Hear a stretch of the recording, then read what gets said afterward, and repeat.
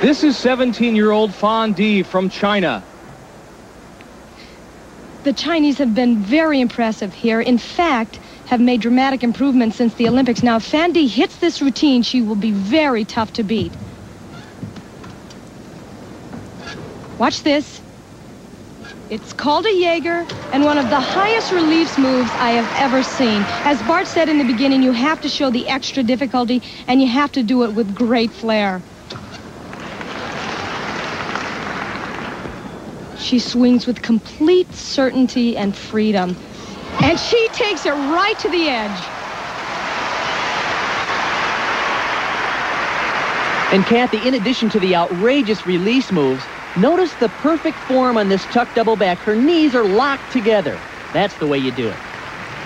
Well, 2 years ago, when she was just 15 years old, Fan Di finished 20th in the all-around competition at the World Championships.